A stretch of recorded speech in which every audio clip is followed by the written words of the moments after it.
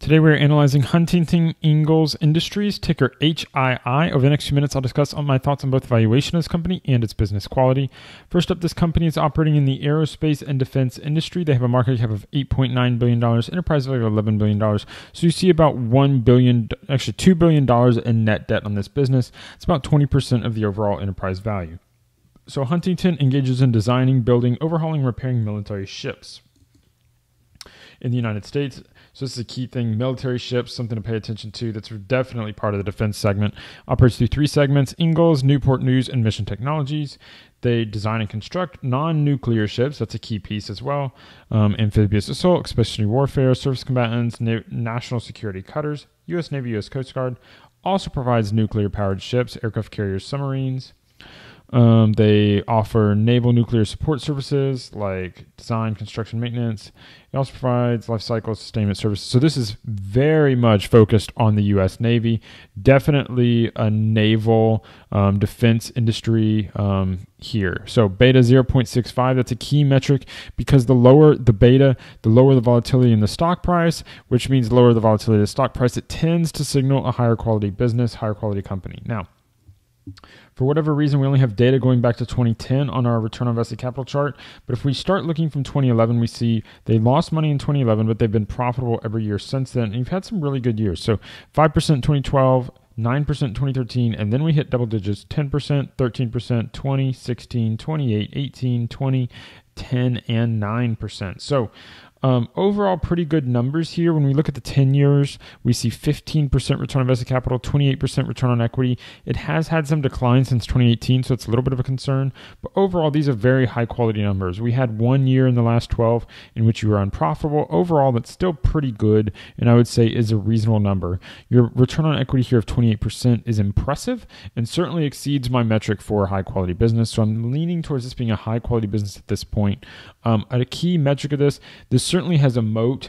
When you are building and repairing and working on U.S. military ships, you have basically a designated partner in the U.S. military, and that defense spending is generally favored by both parties in the United States. And so defense spending tends to rise every year. It's probably nice for having just that assured customer base for their products. Now, with that said, gross profit margins you see here are 19%. These big U.S. military contractors a lot of times are forcibly capped by U.S. law on the profit margins they're allowed to have. So we shouldn't expect a lot of major pricing power. They can't price things more than certain cost plus type contracts. So you're not going to see amazing margins with a business like this. Now, PE of 17 is actually pretty reasonable for a business where you know that you have very strong moat, very strong ability to market your product. You're going to have demand in future years. The U.S. government has an incentive for you to be profitable because they want you to still be around. So it's good to see that this price is pretty reasonable. You know, an average business might trade at a 15 PE in the S&P 500.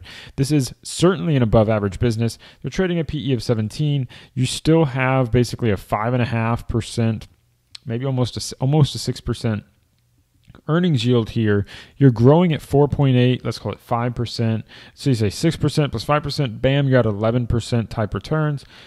Your free cash flow and EPS are both growing faster than that. 11% free cash flow growth, 17% EPS growth. All of those are very impressive numbers. Now, what we can see is you're not growing stably year after year. You had a few years here with very low growth, 2015, 2016, impressive growth, 2018, 2019, and slower growth in these years. So you do have some volatility in what that growth might be. But overall, you're getting pretty good numbers. Now, the revenue didn't double in this time frame. You went from 6.8 billion to 10.6 billion. So you're not really growing at the rates where I'd like to see that doubling on that basis. Your operating profit is consequently pretty flat. So although you did get up to 900 million in operating profit by 2018, you're back down to $500 million by 2022. And so we compare $500 million, EV of 11. So, this is why you have these, 20 times EV to EBIT. That's not great. It's not ideal what those numbers would be. Now, your EPS has improved even more than that.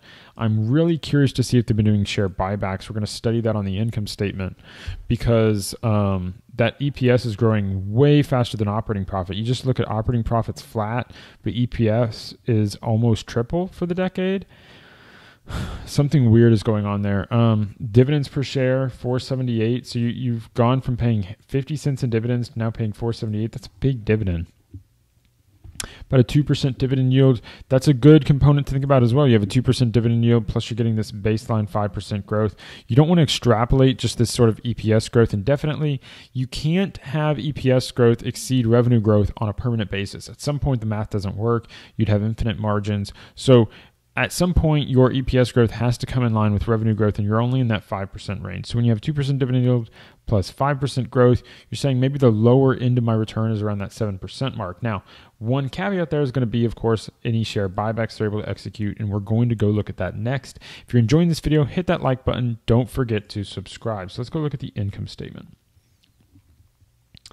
Now, of course, like I said, gross profit margins are going to be capped by the government, so you can't do a lot there.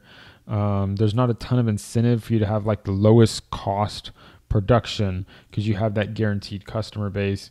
Now, their interest income has come down a little bit. That's a good sign. So that's one reason why your operating profit could be mostly flat, but you could be doing a little better.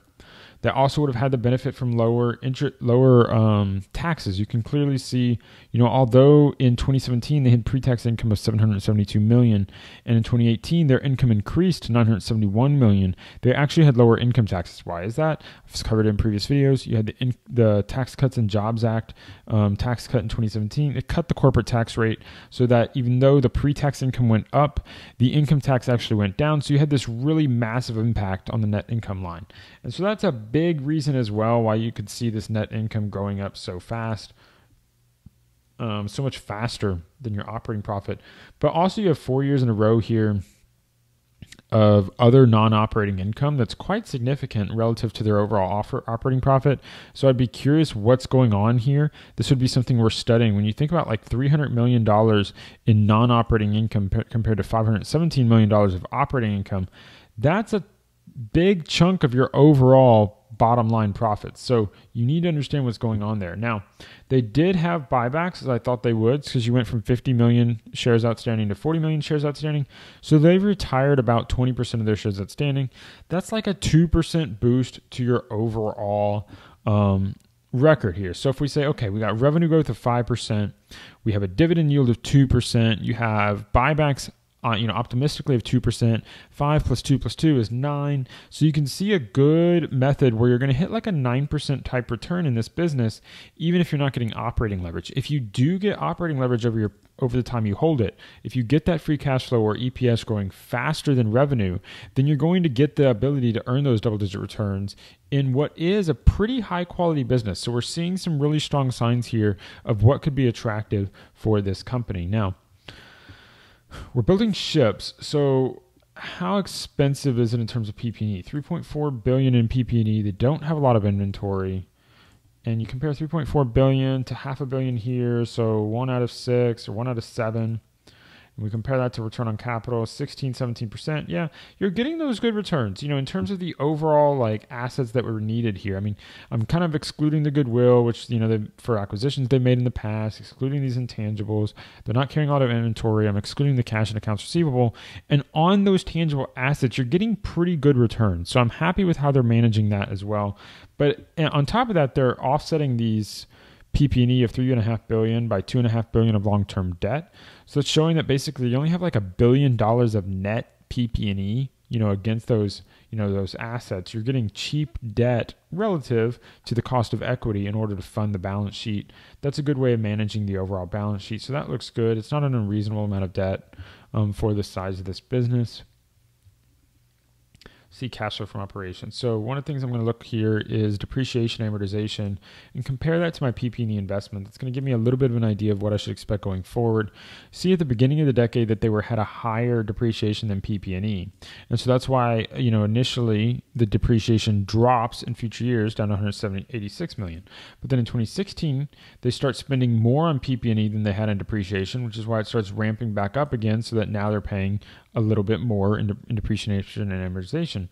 Now, we've now passed it so that your depreciation is above our most recent year's PP&E investment. So if you do that over time, it's going to go back down, gives you a little bit of predictability for the future. They have some stock-based compensation. I don't really know why you have stock-based compensation in a defense company. I don't know why I have it anywhere, but certainly not necessary. But they are buying back shares every single year. But it looks like in the last 3 years, they really cut back on those buybacks, probably just enough to offset the stock-based comp. not really decline the share count. And I think that's what we saw. Yeah, your share count declines have stagnated since 2019. So you really want to study, what is that capital allocation philosophy, especially around shares and dilution when you study this company. They have been paying dividends. It used to be a very small amount of the company, but now it's growing to be a lot more significant than the issuance of common stock buyback. So overall, I think this company looks really good. Defense companies are attractive, and they turn into a lot of times being high quality businesses.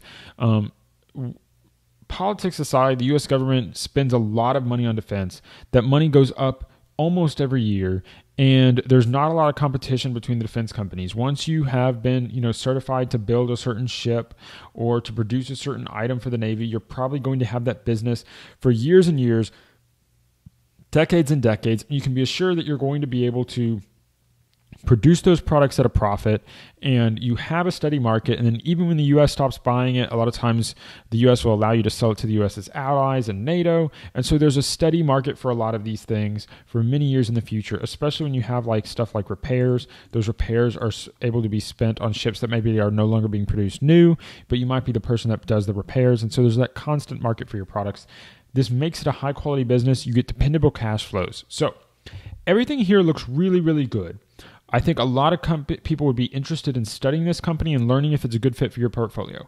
For my portfolio, it's not a good fit, and it's not going on my watch list for two reasons. One, the largest position in my current portfolio today is already a defense company, so I'm not interested in buying more defense companies. And two, the growth rate's just a little lower than I'd like. So they're at revenue growth of 5%. They're probably one of the largest, shipbuilders and repairers in the country already. There's probably not a lot of market share that they can steal to grow much faster.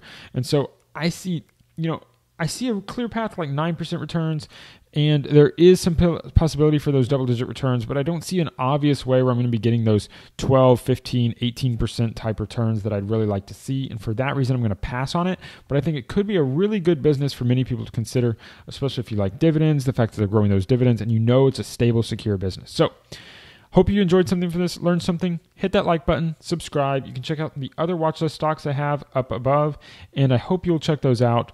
A great way to support the channel is to check out quickfs.net. That is the software I'm using to make this video.